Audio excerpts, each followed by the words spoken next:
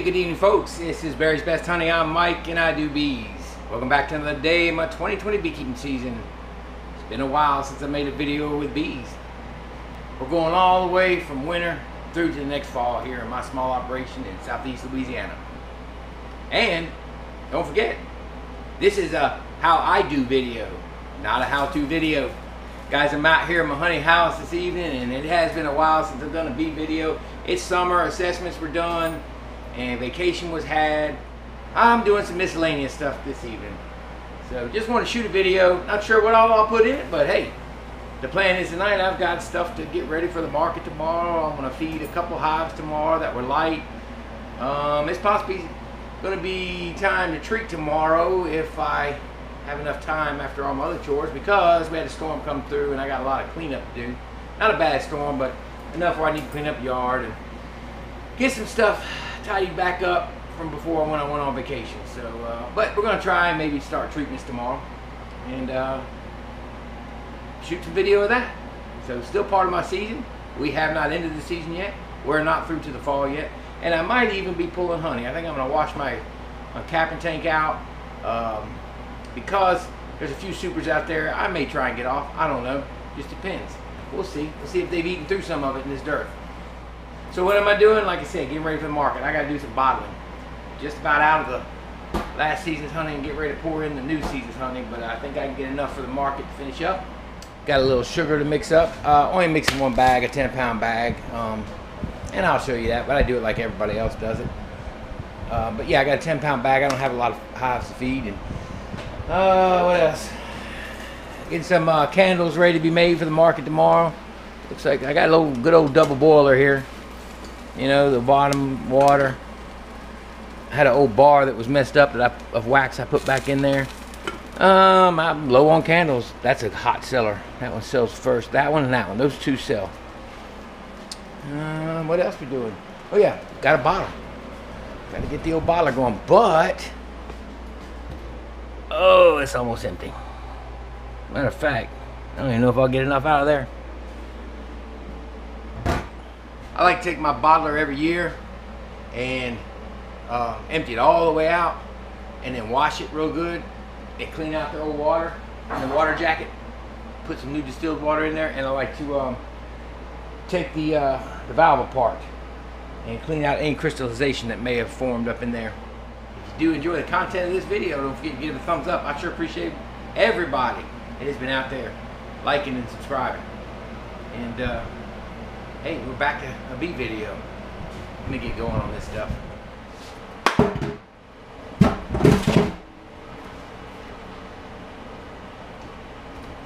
Guys, nothing special about how I do my feed. I do it no different than everybody else. I got the old paint stirrer and a drill. I do have hot water in there tonight. I did heat a little bit of water. I don't always heat the water, but since I only got a small batch to make, I heat it since it's going to be a little thicker. It's not necessarily 2-to-1, but it's definitely way thicker than 1-to-1. But I do the same thing everybody else does. It is easier with hot water, and if I have the opportunity, I heat the water. But a lot of times, when you're mixing, you know, 10, 15 gallons, you don't have time for all that. And obviously then I don't. But I'm going to feed about a gallon to one hive and a quart to another. Nuke. And same as everybody else. I only got 2 hives I got to feed right now. So that's good news. It's probably a 1 3/4 to 1. And that's it. Just like everybody else does.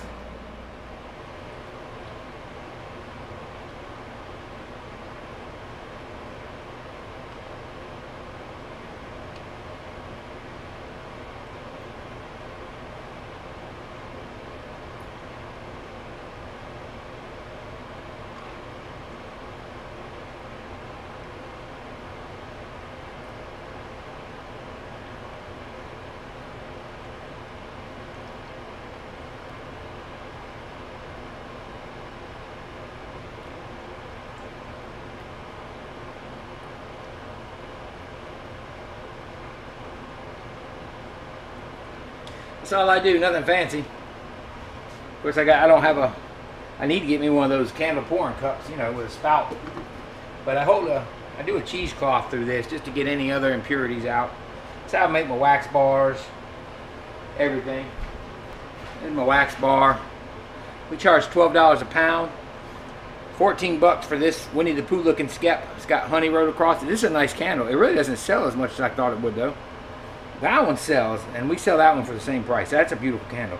That little $4 one, we sell that. It'll be gone tomorrow after the market. It always sells. All right, I got a bottle of some honey. Got the feed made, cleaned out my uncapping tank, made the candles, carved them in the morning. Got a bottle of some honey.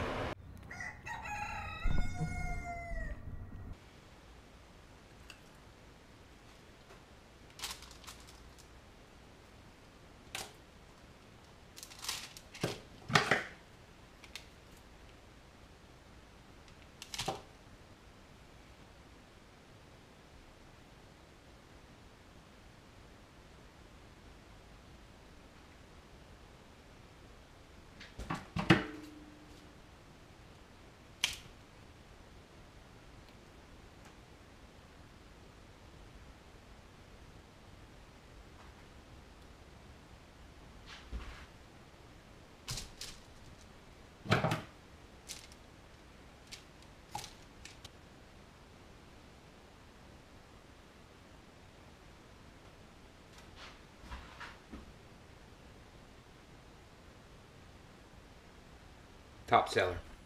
Hey guys, it's the next day from when I did all the intros and stuff and showed you what I was doing and bottling. This morning messed around with some candles, got them going. But gonna go ahead. We got thunderstorms supposed to move in today. You know, scattered, normal stuff. But I want to go ahead and start treating my hives. Now I have some honey supers on some of them. Normally what I do is I wait till September 1st, pull honey supers, then treat everything. Make sure everything's in double deeps at that point, but not so this year.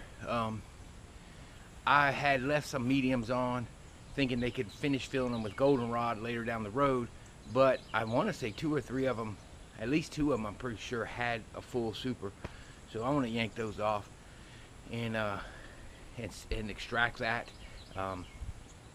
And the partials, I'll probably leave them on depending how weak the hives are. I don't want any weak hives with extra space. I know of one I probably need to pull. A little note on treatments. I'm not an anti-treat, obviously I'm treating. You know, there is no treatment, and that means you're not even putting anything and doing nothing to the hive, except for maybe what they call the IPM, the pest management system. That's like screen boards and just leaving those alone. I do run screen boards for mites. I didn't do mite counts this year. Probably should have done that so I could see what the results are going to be. But I'm not an anti-treat guy at all. I just want to make sure everybody understands that. I don't even get into that debate. I don't want to get into that debate. No sense in bringing it up in the comments of which one's better and which one's worse and all that, because I don't debate it. I don't get into it. It's your preference, your bees, and you know what you're doing. Commercial guys, they have to treat, and they're going to use chemical strips. Hobby guys that want to guarantee that their mites are killed are going to use chemical strips. I have no issues with that whatsoever. I don't care who you are, and I respect your opinion if you're a person that doesn't want any kind of strips in your hives or any kind of treatment whatsoever. It's all, you know, what are you doing for your operation? That's what it's all about. And you know, I've always said that. I'm sorry about that. You know, I've always said that here is I'm not about telling you how to do stuff and what's right and wrong. And there are several YouTubers out there who will tell you this is the best way to do it, this is how you should do it, this is, if you really want success, do this. You know, I'm not that guy, and I don't respect those guys that tell you that, to be honest with you. And in fact, some of y'all, I'm sorry, but you know, beekeeping is so varied, and there's so many variables in beekeeping, and only a good handful of absolutes, you know. One absolute is mites will kill bees, so you got to figure out what you're going to do. Will the bees adapt eventually? I'm sure they would. They've been around a lot longer than us, you know, than I have. I'm sure they would adapt. But the question is, can a commercial guy with 4,000 hives afford to let them adapt? No, he'll starve his family.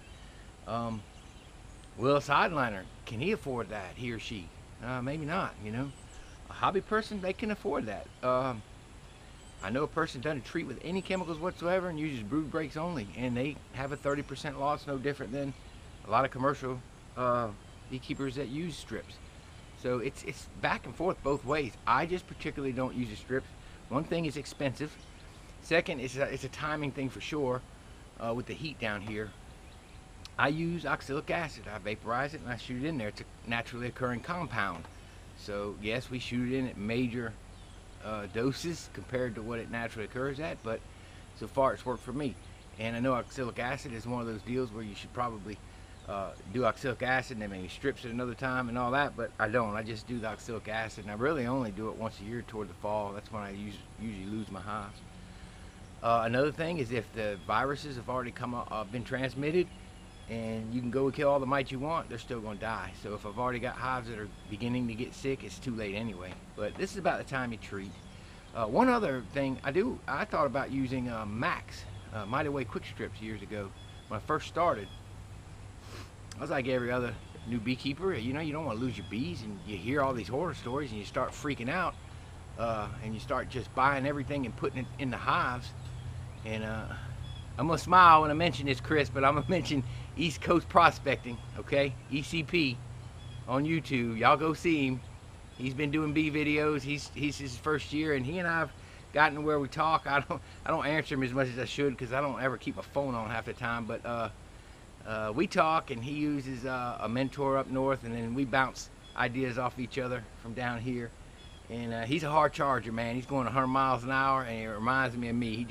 He's going a little further than I went because I just didn't treat it the first year. But I was like that, man. Oh my gosh, my bees are gonna die. You know, you hear all these horror stories, and you're like, mites. That's all you hear about is mites.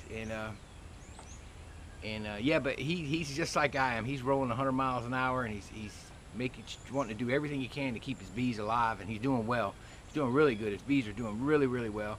He's got a good local mentor up there, and it's just an idea of, you know, he's a hobbyist. He chooses to treat. I began to do that as well, and when I did it, I bought Mite quick strips because I did want to keep the chemicals out of the hives, you know, and like him, I was just really concerned every time something happens, like, oh my gosh, the bees are gonna die. Oh my gosh, this is gonna happen. A lot of us did that when we were beginners as hobbyists, if we didn't grow up in the industry. And so I said, well, I did want to try and stay chemical free, so I bought the Mite quick strips because those kill under the brood cap, they say, and they also you can use them with supers on. And I bought them, and I still have them to this day and haven't opened them and that was 8 years ago, because I started also reading that if the temperature wasn't just right with those, they were losing queens, and like that freaked me out, you know. So I thought about using those. I thought about Hop Guard. That was another big one that came out about 4 years ago or 5 years ago. Then they redid the formula, and it's supposed to be natural, and now they got the other one. I forget the name of it, but all the old harsh ones have went away. There's still some other harsh ones. Now it's Apivar, I guess, is the big deal. I just don't want to sink the expense in it. Those Max, man, those things were expensive. Still got it if anybody wants them. But oxalic acid seems to be cheap and pretty much effective. Along with my screen boards and treatment when I do, I sustain about the same losses as everybody else does. So hopefully not any massive losses, and haven't seen any massive losses outside of the major poisoning that we had. So there's my explanation. There's what I'm telling you about my way of doing it, and that I'm not against anybody that is doing it, and everybody has to do what they need to do, and want to keep their bees alive. Everybody finds their way, okay? And that's how I am. I found my way, and this is what I do. So I got to get to doing that. I need to pull those honey supers if I'm going to pull them, if they're full. And that's what we're doing. All right, guys, let me get busy doing this instead of rambling on, because you can't get work done when you're rambling on. You see I'm already dripping sweat. I think it's in the 80s. Just hit the 80s, maybe in the upper 70s. Very humid out, and it's morning. I want to catch all this before it gets too hot and too stormy. Let's get busy.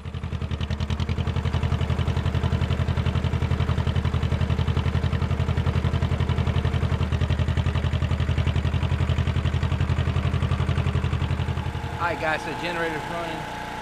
I'm gonna load up the cups and all that. I'm gonna show you what I do. I don't have holes in the back of my hives, but I basically, oh, that's a rotten bottom board. Yeah, that's gotta be changed out. I don't do the holes in the back of the hives. I just use entry reducers on the front, and I use I slide the chloroplast back in on the screen bottom boards to hold some of the vapor in. That's all I do.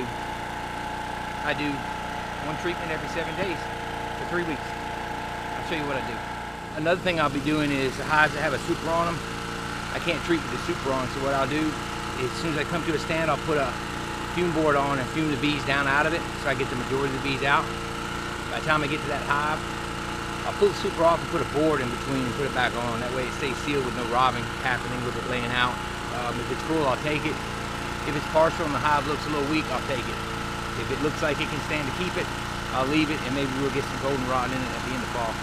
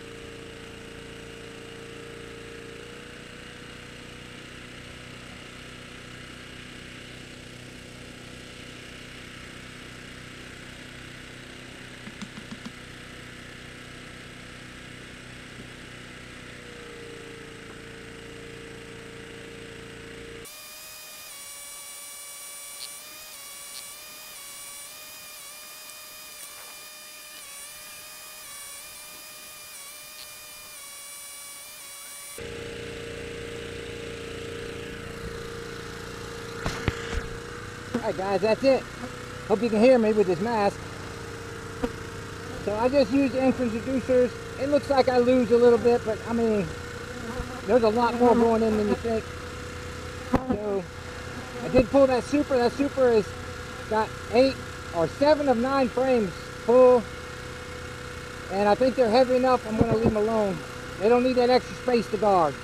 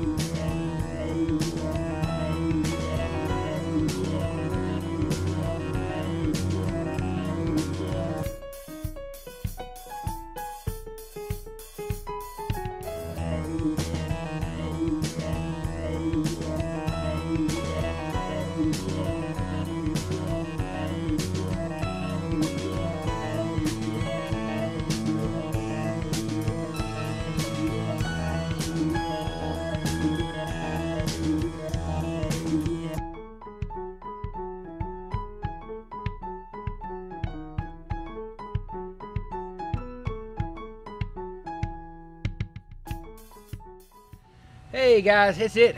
I've gotten all the colonies here done. It was a little slow going. Just hadn't done it since last year, and I was trying to pull honey and install a few beetle blasters, and you know, didn't have enough of this or enough of that.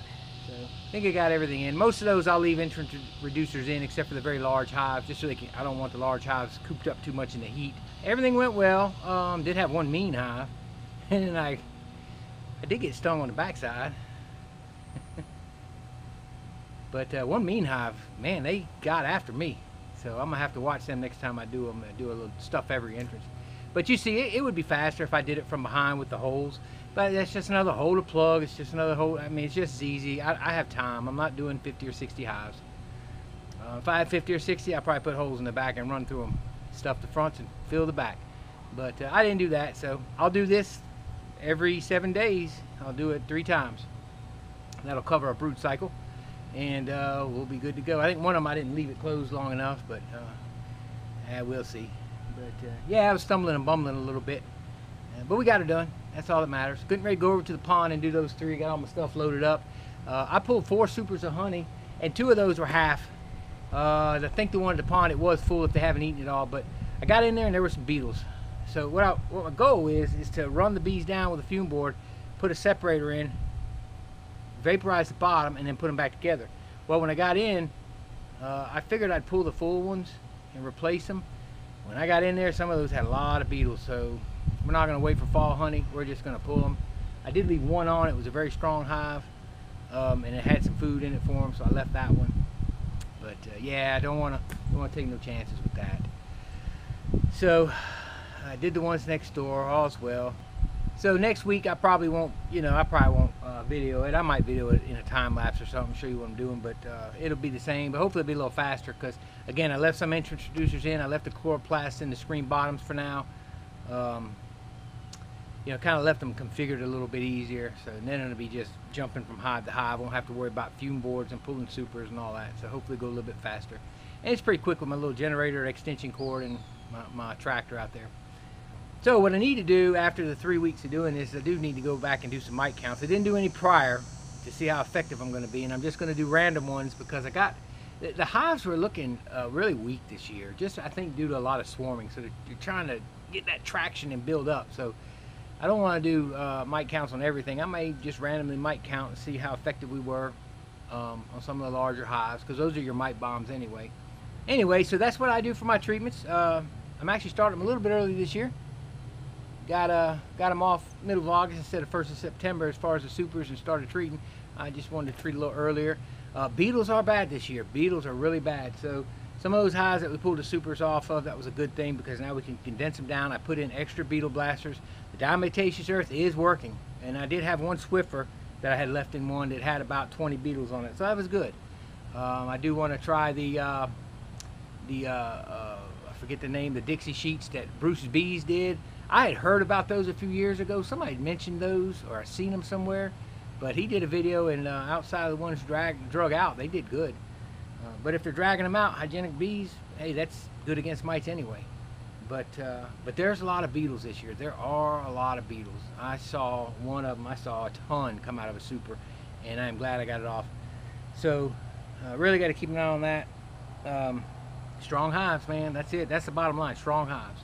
Got to have strong hives for beetles. So that's the hope. We keep them strong by reducing them down, and we get these treatments done. Hopefully we don't have any sick bees, and we get these treatments done and knock these mites back, and that'll help for the hive to build. And then I got one nuke I got to put a jar of feed on, but that's it. We're good to go.